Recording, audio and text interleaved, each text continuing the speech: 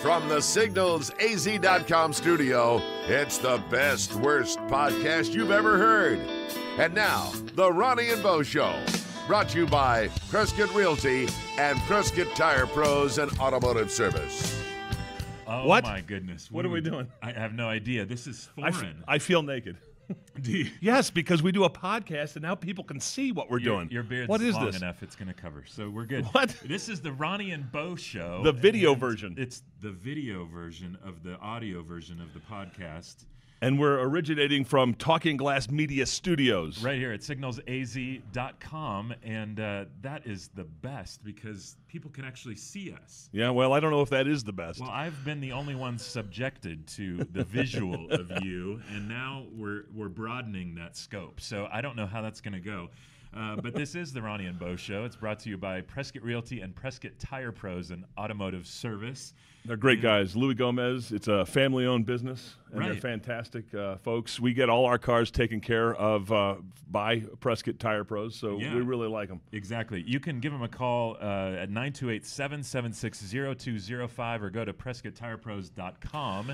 We also want to thank Prescott Realty, Right. our very first sponsor. Yeah. And Lorinda Johnson, John Rocha. Oh, I got to tell you a quick story. Yeah. I was out somewhere. I'm not going to tell you where I was.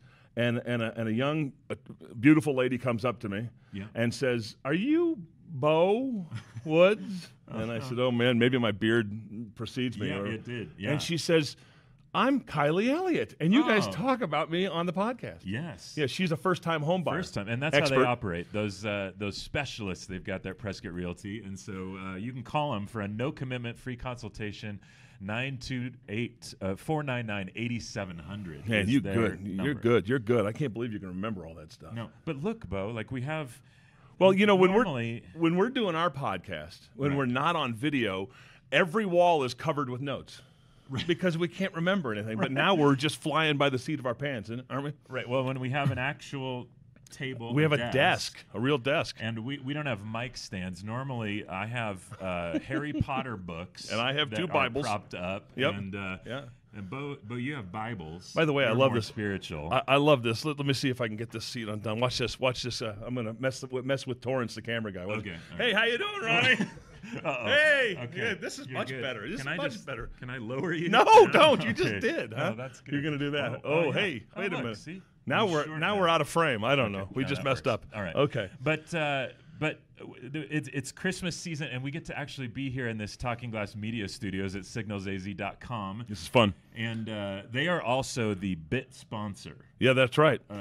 They're the studio sponsor. We are. From the Signals AZ studio. Exactly. Yeah. Which is, oh my goodness. For Ronnie and Bo's podcast. A joy. There's actually an audience here. Yeah, we have our first live studio audience. Yes. This is good. We can build on this. There's two of them, which is nice. So that's exciting.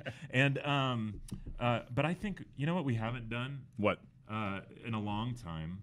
What? Is the Who Can Top Who? Oh, that's right. On this day Today in history. Yeah. We can never get that right, can we? No. It's brought to you by Signals AZ. So what we do is we just look at this date in history and we try to top each other, right? And I think I got a good one for you. I think I'm top you this time. What do you have? You want to start? No, you're not going to win today. I think I am. It's the Christmas season. I think I got one. Do you? Yeah. Okay, go for it. On this date in 1974, Santa Claus came down the chimney in Houston, Texas, and left me a puppy. Did I win?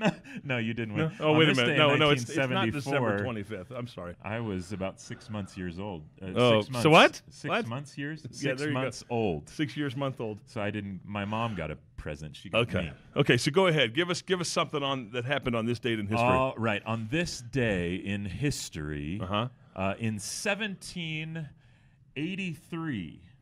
There you go with the 18th century. Okay, lay it on me. William Pitt the Younger. Is Brad Pitt's little brother. Is it? Yeah. He became the youngest ever British Prime Minister at the age of 24. Did you know that, Bo? No, I did not know that. He was a prime minister at the age of 24. Right. Is that what you just said? Yep. And then this is a good one right here. Okay. And you should know this. And that's why, I'm going to win because this is a radio trivia that I know. Oh. That you don't know. Okay. And I know it because it's here. Well, let me give you mine and first. It's also on my screen. Oh, yeah, that's nice. No, let me give you one. Oh, okay. Because I want you to save that one to hit me over the head with, okay? Since you're so confident that that's going to win. Mm-hmm. On this date in 1843, yes, A Christmas Carol is published. Really? Yes. Dickens. Yeah, Dickens. Oh, wow. Yeah, it was published on this date in 1843. Okay, well, that's just in time for Christmas stories. That is. So do you want to give up? Did I beat you? Or do you have one for me? We'll let the viewers decide. Okay. On this day in history, in 1958, Bo, the first radio broadcast from space. I did not know that. Happened.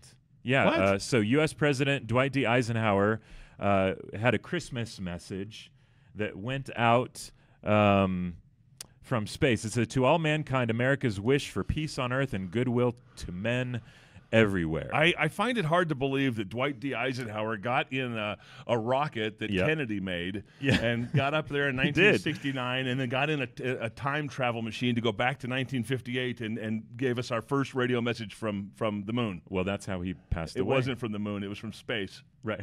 It's okay. All right. I have another good one here. Oh, boy. In this day in history, in 1960, Frank Sinatra's first session was recorded with Reprise Records. What was the song? Do you know? It was called Ring-a-Ding-Ding. Oh, come on. Now you're pulling my leg. Yeah, Kiss My Ring-a-Ding-Ding. Oh, ring-a-ding-a-ding. Yeah. Yeah. Do you have anything else? No, I don't have anything else. You taught me. You have nothing? No, that's right. In 1974, which, again, my birth year. I was just joking about that. Are you this sure? day in history, the Man with the Golden Gun. Oh. James Bond film. I like that one. Roger Moore. Who's your favorite Bond? Do you have a favorite? I don't know. Connery was pretty good. Yeah, he's hard to beat. But I think Roger Moore was probably more my. That's years. when I grew up. I'm a Roger Moore guy. They got a new guy coming out. Yeah, have they announced Craig him anymore? yet? It's not Craig. Roger. Well, anyways, but I don't know. Well, there you go. And just for the record, on this day in history, Jake Gyllenhaal was born. So happy birthday, Jake! That's for the female viewers of the Ronnie and Bo podcast. Right. Well, and for the Russian viewers, also Leonid Brezhnev. Really? Yeah, he was born on this day. This day in history, year that I don't. Jake Gyllenhaal. Yep. Or somebody. Yep, they're buddies. What? Were they born in the same hospital? Were they twins? Is that what you're inferring? Separated at birth, they were twins, Bo. Yeah. In decades. So that's Who Can Top Who on this day in history. Brought to you by signalsaz.com. All right, awesome. So what do you got for us, man? Well, you know what? Christmas is just around the corner. We've done a couple of podcasts. Yeah. You know, about Christmas. We've done the 12 days. We did Christmas music. Yep. But there are some rather, I don't know if they're weird, but they're interesting traditions for Christmas around the globe. Oh, okay, yeah. Okay, so we've got some of those pulled up right here. You mean like I got you. Like Christmas Eve, you go out in the back and you run around in the backyard naked. That's a big one. Yeah. No, I know what you're talking about. Yeah. So we're going to go that way, right? Is that the Woods Christmas tradition? We're not talking about our own Christmas traditions? Stay away from Prescott Valley on Christmas. If you see a naked bearded man running wild, it's just don't trip in the pudding. That's all I have to say. Grab an extra stocking. Give us some what do you call them? Well, these are kind of interesting, weird, wonderful traditions from around the world. Okay, lay it on me. First is the Giant Lantern Festival. Have you been to that one? No. Is that anything like the hot air balloon festival in Albuquerque? No, it's not. Okay. It's found in the Philippines. And the city of San Fernando is the Christmas capital of the Philippines, like Prescott is the Christmas Arizona's Christmas city. That's just north of North Hollywood, right? Yeah. San Fernando? Yeah, right. No, this is the Asian version of that. Okay. Right. So in the Philippines, they have the Giant Lantern Festival. It's held each year on the Saturday before Christmas Eve. Okay, so we're coming up on that here. You just said Saturday before Christmas Eve. Yeah, you couldn't just say they couldn't make it the Saturday before Christmas? No. It has to be before Christmas Eve. Bo, don't. So isn't the Saturday before Christmas Eve Couldn't they also say it's a Saturday before Christmas? Bo, don't ruin. I mean, this is these are time-old tradition. I know, but these are Christmas traditions. You're These aren't Christmas these Eve poor traditions. people that just want to have some fun and throw their lanterns The San up. Fernando Valley is overpopulated. We don't care about them not. anyways. It's in the Philippines. What? Okay, so what they do, here's what they do. What do they do? The festival attracts spectators from all over the country and across the globe. 11 barangays. I know that. You're familiar with the barangays. That's part of the 12 Days of Christmas song. 11 barangays, barangin, right? No. The 11 barangays are villages. A barangay is Filipino for village. Yeah. They take part in the festival and Don't a look that competition. up. Don't look that up. Don't Google that. He doesn't know what village means in Singapore. Might get yourself in trouble. Go This is the villages. It's a competition between the barangays. It's as fierce as everyone pitches in trying to build the most elaborate lantern. You know, on our block. Yeah. At Christmas time, the barangays are the most obnoxious. You should see the lights that they put around I don't know. house. In your neighborhood, if you're running around naked as your tradition, I'm sure these people are not the craziest. Okay. But these lanterns originally were simple creations, half meter in diameter, but now people have gone crazy. And they use this Japanese origami paper, light the lantern, make them elaborate, and then do they go up in the air or on the water? No, they send them up in. I saw a Disney movie once where it went on the water.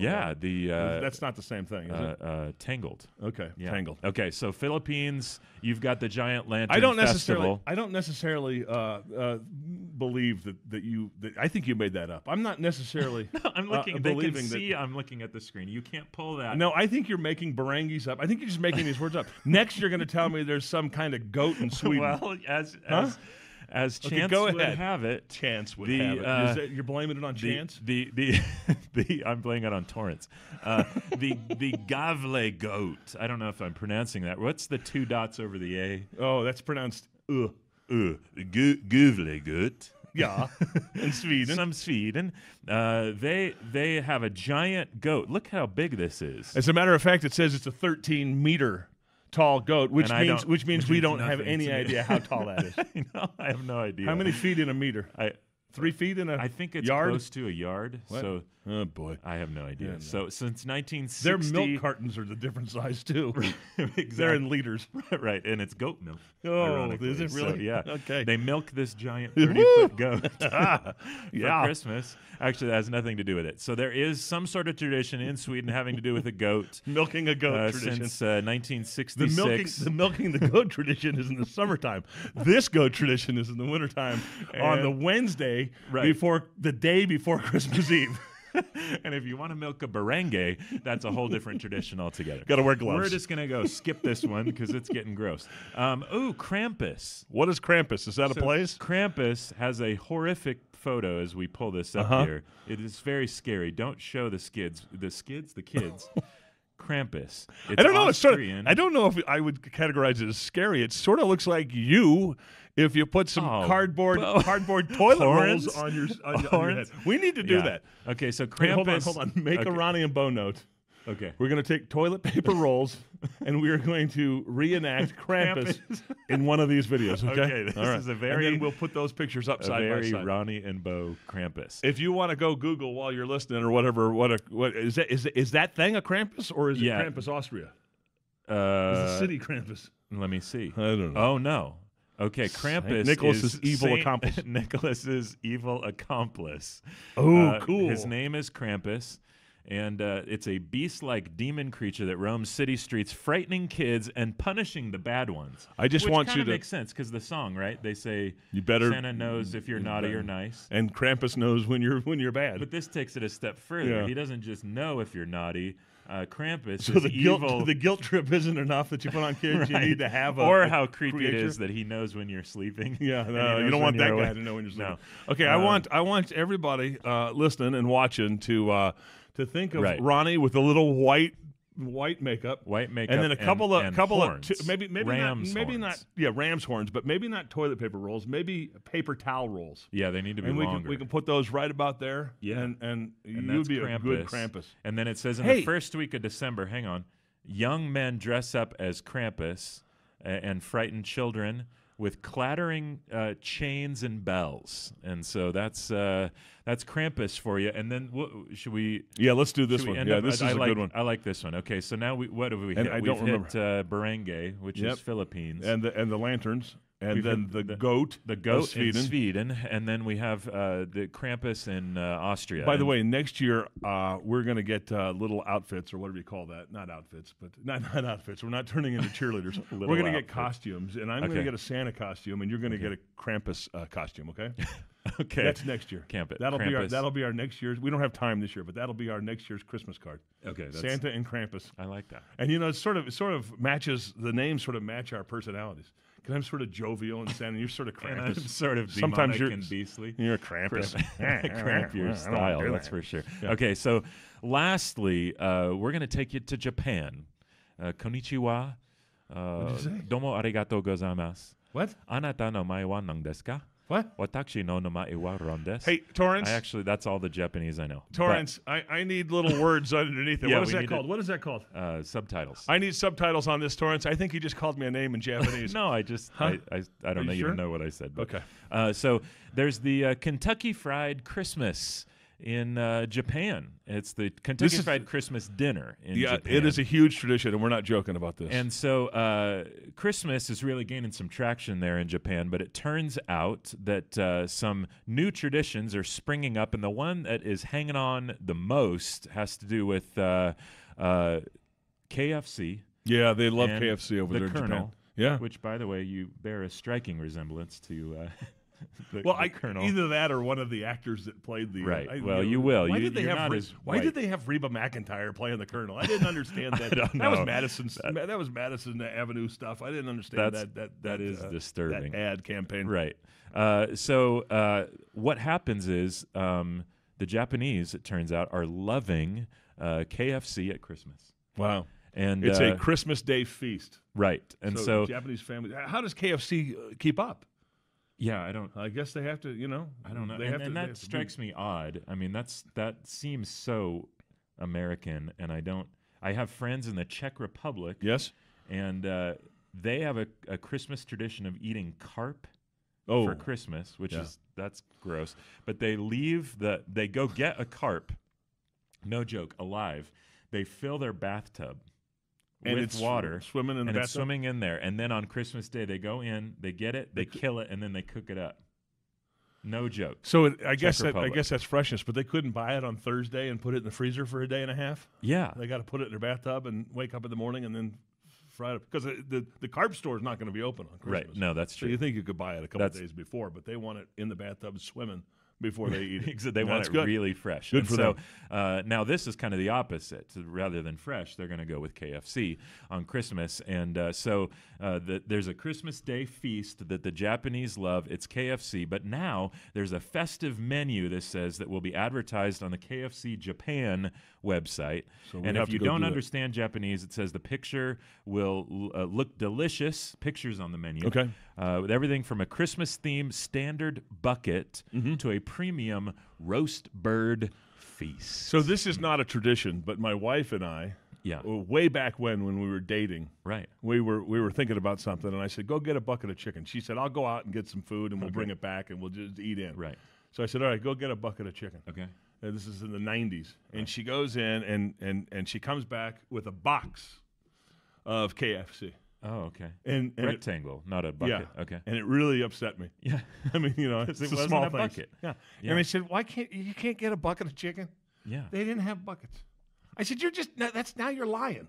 It's a bucket of chicken. Yeah, that's. And so we have that little ongoing tiff. I thought I'd just bring the podcast to a screeching halt with that. That's a full circle. Yeah, there you go. Okay, so I think what we've learned today on the Ronnie and Bo Show: weird traditions, wonderful traditions. I learned that you can do this with the chair. Yeah. Come in and out of focus. I learned that Bo likes to have a tradition on Christmas of running naked in his neighborhood. Nobody else does that? And that Satan is using some looks sort of a lot like Ronnie with paper towel rolls. Yeah, Krampus. We're going to get him made up Saint like Nicholas demonic partner. Well, this is fun. Our very first video podcast. Right here from the Talking Glass Media Studios in at Signals AC. Yeah, and I'm glad you got through that because you had to sort of. I was expecting expecting you to fumble it and you didn't. Okay. So I apologize. Thanks for laughing, though. In the middle. Sorry. No, that's good. The Prescott, there you go. Speaking of messing up, Yeah. the Ronnie and Bo Show brought to you by Prescott Tire Pros and Automotive. Go see Louie.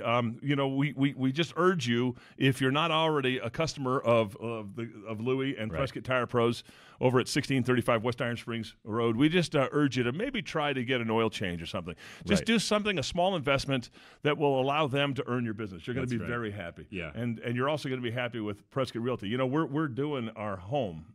You're in the middle of I say we. not me and you. My wife and I are in the middle of doing our home, and I've been talking to John Rocha. Yeah. It's so amazing. You upgrade your home. You put new flooring in. You do new paint job. It's beautiful. Yeah. I mean, wait till you see you saw some of it, but we're very, very happy with the outcome. We changed the baseboards. We made it more modern. All that stuff. Okay, cool. little small things, right? And the problem is, and maybe it's just my problem, but when you do that, you instantly want to sell it. I know. You don't even get to enjoy it. You don't want to, and so do you want to sell it and not enjoy it, or do you want to enjoy it until it gets run down again? Right. But anyway, so I'm talking to John Rocha about, maybe. Well, and they're so good at that because they'll come and coach you. That's right. They'll say, hey, this is a good time to buy, or this is a good time to sell, or hey, why don't you hang on, or why don't you do these improvements? You can call them for a no-commitment free consultation, and they'll help you out. 928-499-8700.